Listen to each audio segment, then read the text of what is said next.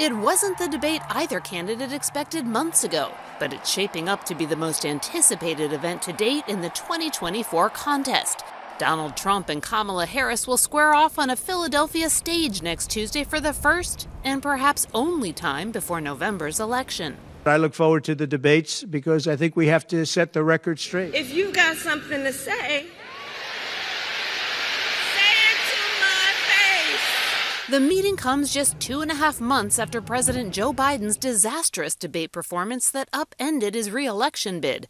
While few expect a similar political earthquake to result from this matchup, both sides will be looking to score that knockout blow.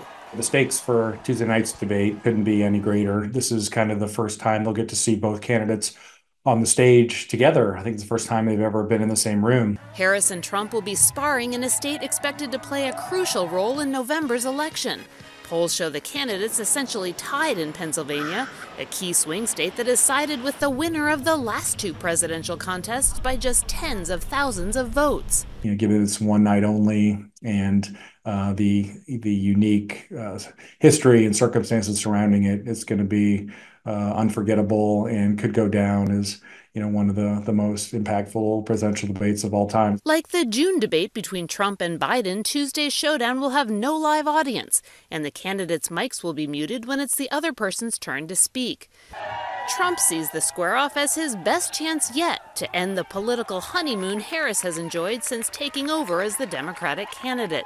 This may be his last chance to change the narrative and the trajectory of the race. This 90-minute event will be the way to do it. Call says Harris, a former prosecutor who is still introducing herself to the nation, enters the night with relatively high expectations. I think the stakes are great for both candidates.